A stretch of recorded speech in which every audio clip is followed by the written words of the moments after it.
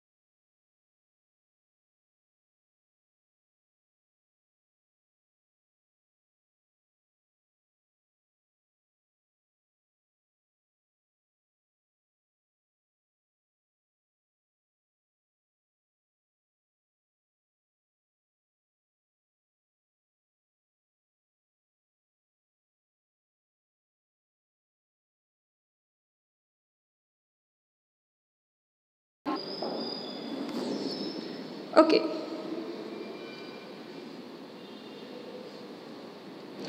Okay, അത്രയാണ് നമ്മൾ forward contract. So forward കോൺട്രാക്റ്റിലേക്ക് enter ചെയ്യുകയാണെന്നുണ്ടെങ്കിൽ അരുണിന് വന്നേക്കാവുന്ന ലോസ് നമുക്ക് എത്ര കിട്ടി? ടോട്ടൽ ₹11,000 എന്ന് കിട്ടി. ഓക്കെ, ഇനി നമ്മൾ ഫ്യൂച്ചർ കോൺട്രാക്റ്റിനെ പറ്റിയിട്ടാണ് ഇനി നമ്മൾ പറയുന്നത്. Suppose there are gold future contract available and the future price on January 1st is 1,450 per gram. Same സിറ്റുവേഷനാണ്. അതായത് future price January 1st ഫ്യൂച്ചറിൻ്റെ price എന്ന് പറയുന്നത് എത്രയാണ്? 1,450 per gram ആണ്. Okay, suppose Arun enters into a future contract since he can see that the gold price has fallen to 1,375 per gram on February 5 and the price is expected to fall further. He can get out of the future contract altogether by selling the future contract in the market at 1,402 per price. Okay, which is the future price on February 5. നോക്കാം എന്താണ് പറഞ്ഞിട്ടുള്ളത്. So ഇവിടെ future contract by ചെയ്യുന്ന date എന്ന് പറയുന്നത് എത്രയാണ്? January 1 തന്നെയാണ്. Future price എന്ന് പറയുന്നത് 1,450 ആണ്. പക്ഷേ February 5 അതിൻ്റെ വില എത്രയായി? 1,375 ആയി. അത്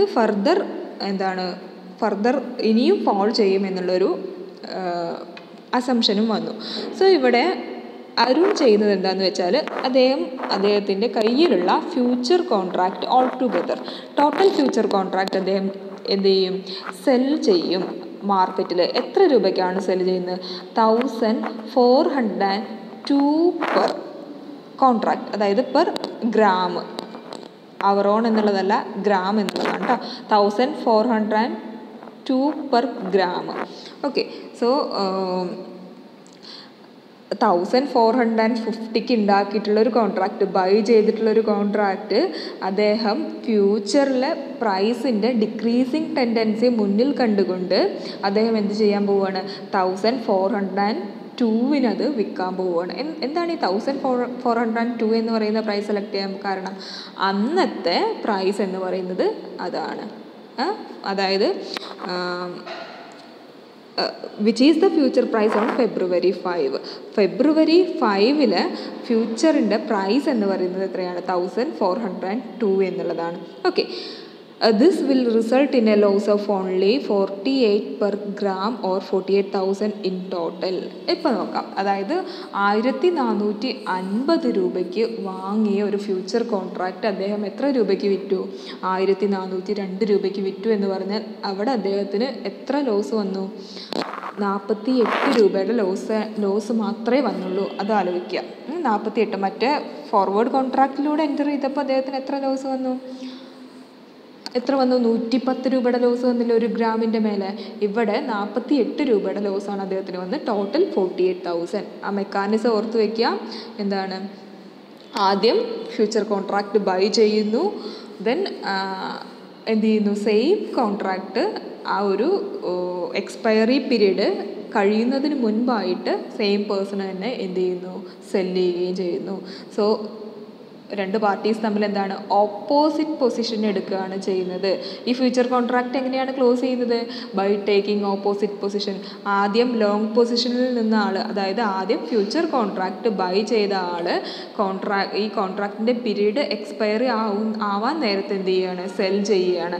അതായത് ഷോർട്ട് പൊസിഷൻ എടുക്കുകയാണ്. സോ ഇവിടെ എന്ത് ചെയ്ത് പോവുകയാണ്? പൊസിഷൻസ് ഓഫ്സെറ്റ് ചെയ്ത് പോവുകയാണ്. ഒരു ലോങ് പൊസിഷനും ഒരു ഷോർട്ട് പൊസിഷനും. കോൺട്രാക്റ്റിലേക്ക് എൻ്റർ ചെയ്യുന്ന സമയത്തുള്ള പൊസിഷനല്ല, അതിൻ്റെ ഓപ്പോസിറ്റ് പൊസിഷനാണ് എന്ത് ചെയ്യുന്നത്? കോൺട്രാക്റ്റ് ക്ലോസ് ചെയ്യാൻ സമയം അവർ എടുക്കുന്നത്. ഓക്കെ, ഇതാണ് ഇനി പറയാൻ പോകുന്നത്. Futures R rarely closed with the delivery of the underlying asset. ഇപ്പം നമ്മൾ ഫോർവേഡിൻ്റെ കേസിൽ നമ്മൾ കഴിഞ്ഞ എക്സാമ്പിൾ നമ്മൾ പറഞ്ഞു, അതിൽ കമ്മോഡിറ്റീൻ്റെ ട്രാൻസ്ഫർ ചെയ്തിട്ടാണ് അത്തരം കോൺട്രാക്റ്റുകൾ. ഇപ്പോൾ ഗോൾഡ് ആണെങ്കിൽ ഗോൾഡ് വാങ്ങുന്ന അരുൺ എന്ത് ചെയ്യും? വരുണിൻ്റെ കയ്യിൽ നിന്ന് ഗോൾഡ് പർച്ചേസ് ചെയ്യും. അങ്ങനെയാണ്. എന്നിട്ട് അതിനെത്രയാണോ അവർ ഡിറ്റർമൈൻ ചെയ്തുള്ള പ്രൈസ് 1,450 എന്ത് ചെയ്യും? വരുണിന് കൊടുക്കും. അങ്ങനെയാണ് ആ കോൺട്രാക്റ്റ് ക്ലോസ് ചെയ്യുന്നത്, ഫോർവേഡ് കോൺട്രാക്റ്റ്. പക്ഷേ ഫ്യൂച്ചർ കോൺട്രാക്റ്റുകൾ അങ്ങനെ റെയർ ആയിട്ട് മാത്രമേ അങ്ങനെ ക്ലോസ് ചെയ്യാറുള്ളൂ. Okay, buyers and sellers usually prefer to close there contract by reversing there position. പിന്നെ എങ്ങനെയാണ് അവർ ക്ലോസ് ചെയ്യുന്നത്? ഇപ്പോൾ നമ്മൾ കണ്ടില്ലേ, അതായത് പൊസിഷൻ റിവേഴ്സ് ചെയ്തുകൊണ്ടാണ് അവർ എന്ത് ചെയ്യുന്നത്, ഈ ഒരു ഫ്യൂച്ചർ കോൺട്രാക്റ്റുകൾ ക്ലോസ് ചെയ്യുന്നത്. Alternatively the two parties simply settle the difference between the contracted and the actual price with cash on the expiry date. അതുപോലെ തന്നെ മറ്റൊരു വേ എന്ന് പറയുന്നത്, ഈ ഒരു കോൺട്രാക്റ്റ് ഫ്യൂച്ചർ കോൺട്രാക്റ്റ് ക്ലോസ് ചെയ്യുന്നതിനുള്ള മറ്റൊരു വേ എന്ന് പറയുന്നത് എന്താണ്, ഇതിൽ വന്നിട്ടുള്ള പ്രോഫിറ്റ് ഓർ ലോസ്, കോൺട്രാക്റ്റഡ് പ്രൈസും ആക്ച്വൽ പ്രൈസും തമ്മിലുള്ള പ്രോഫിറ്റ് ഓർ ലോസ് അല്ലെങ്കിൽ ഡിഫറൻസ് പരസ്പരം ട്രാൻസ്ഫർ ചെയ്തുകൊണ്ടും അവരെന്ത് ചെയ്യാറുണ്ട്, കോൺട്രാക്റ്റ് ക്ലോസ് ചെയ്യും. സപ്പോസ് ഇവിടെ എന്താണ്, ബയർക്ക് അതായത് അരുണിന് എന്താണ് 48 രൂപയുടെ, ഒരു ഗ്രാമിൻ്റെ മേലെ 48 രൂപയുടെ ടോട്ടൽ 48,000 എന്ത് വന്നു, ലോസ് വന്നു. ഈ ലോസ് ആര് കൊടുക്കേണ്ട ലോസ്?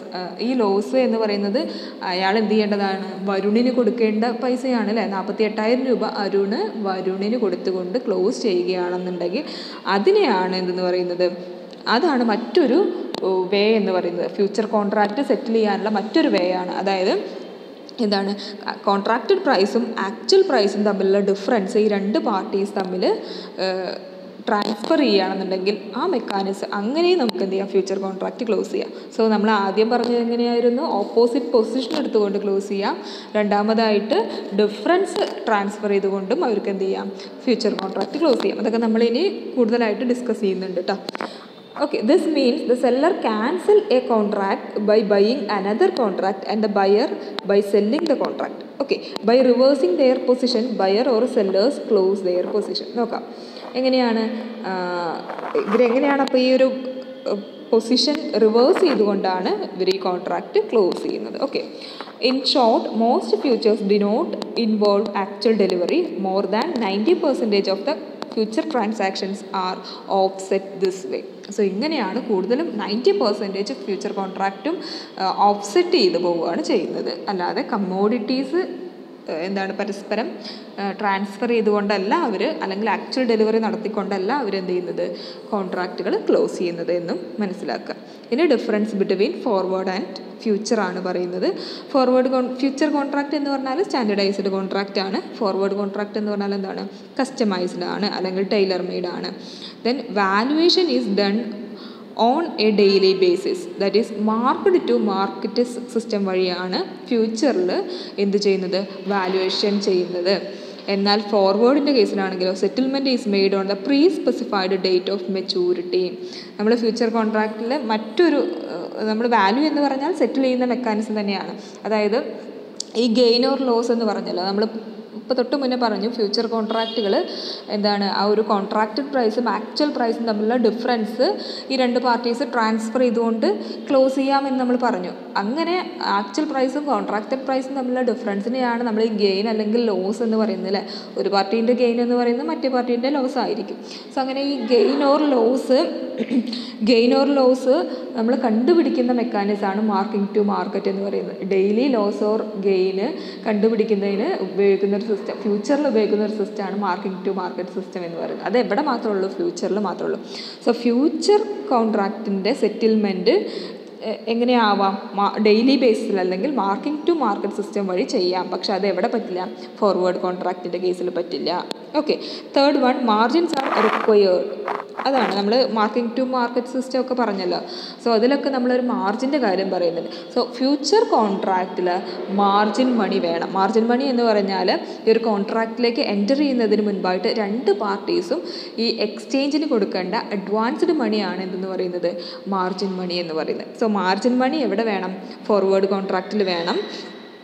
പക്ഷേ അത് ഫ്യൂച്ചർ കോൺട്രാക്റ്റിൽ വേണം. പക്ഷേ അത് എവിടെ വേണ്ട, ഫോർവേഡ് കോൺട്രാക്റ്റിൽ വേണ്ട. Margins are not required in forward contract. Then transaction is done through clearing house. Okay, future contractൽ transactions ചെയ്യുന്നത് ഏത് വഴിയാണ്, ക്ലിയറിംഗ് ഹൗസ് വഴിയാണ്. ഫോർവേഡിലോ there is no clearing house, it is only a bilateral between buyer and seller. Okay, then futures are traded in organized stock exchange, that is future exchange. ഫോർവേഡിൻ്റെ കേസിലോ not traded in organized stock exchange, traded on phone or telex. Okay, then ഫ്യൂച്ചറിൻ്റെ കേസിലാണെങ്കിൽ default risk is considerably reduced. Okay, അവിടെ default റിസ്കിനുള്ള chance കുറവാണ്. കാരണം അവിടെ regulate ചെയ്യാനായിട്ട് ആരുണ്ട്, എക്സ്ചേഞ്ചുകളുണ്ട്. പക്ഷേ ഫോർവേഡിൽ default risk ഹയറാണ്. Future എന്ന് പറയുന്നത് future contract എന്ന് പറയുന്നത് മോർ ലിക്വിഡാണ്, ഫോർവേഡ് കോൺട്രാക്റ്റ് എന്ന് പറയുന്നത് less ലിക്വിഡാണ്. Then futures rarely closed, buyers and sellers normally reverse there position to close the deals. Okay, forward കോൺട്രാക്റ്റിൻ്റെ കേസിൽ of contract are generally closed by actual delivery. അത്രയാണ് future കോൺട്രാക്റ്റും forward കോൺട്രാക്റ്റും നമ്മളെ difference പറയുന്നത്. So നമ്മൾ already forward contract എന്താണെന്ന് പറഞ്ഞു കഴിഞ്ഞു, അതിൻ്റെ example നമ്മൾ ഡിസ്കസ് ചെയ്തു. ദെൻ ഫ്യൂച്ചർ കോൺട്രാക്റ്റ് പറഞ്ഞു, അതിൻ്റെ മീനിങ് പറഞ്ഞു, ഫീച്ചേഴ്സ് പറഞ്ഞു, അതുപോലെ തന്നെ എന്താണ് ക്ലിയറിംഗ് മെക്കാനിസം എന്താണെന്ന് പറഞ്ഞു, ക്ലിയറിംഗ് ഹൗസ് എന്താണെന്ന് പറഞ്ഞു, അതിൻ്റെ ഒരു എക്സാമ്പിൾ ഡിസ്കസ് ചെയ്തു, ഫ്യൂച്ചറും ഫോർവേഡും തമ്മിലുള്ള ഡിഫറൻസും ഡിസ്കസ് ചെയ്തു. ഓക്കെ, ഇനി നമ്മൾ മാർജിൻ സിസ്റ്റത്തിനെ പറ്റിയിട്ടാണ് ഡിസ്കസ് ചെയ്യാനായിട്ട് പോകുന്നത്. അത് നമുക്ക് നെക്സ്റ്റ് ക്ലാസ്സിൽ ഡിസ്കസ് ചെയ്യാം. Okay, thank you.